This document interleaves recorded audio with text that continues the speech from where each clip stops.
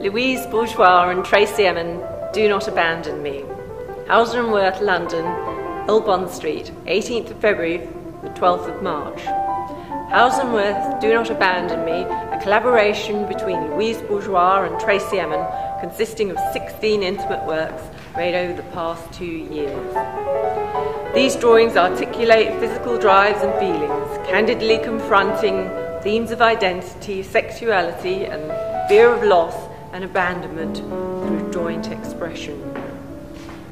Louise Bourgeois is regarded as one of the greatest female artists of the 20th century.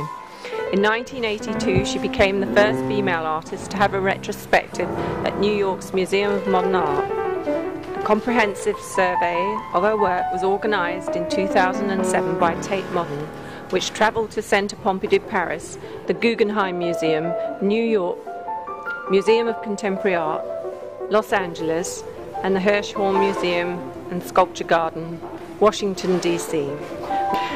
Do Not Abandon Me originated with Bourgeois, who began the works by painting male and female torsos in profile on paper, mixing red, blue and black gouache pigments with water to create delicate and fluid silhouettes.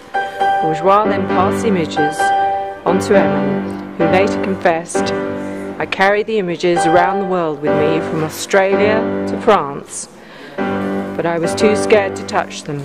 Emin overlaid Bourgeois' forms with fantasy, drawing smaller figures that engaged with the torso like lovers. Enacting the body's desires and anxieties in one, a woman kisses the erect phallus, in another a small fetus-like form protrudes from a swollen belly.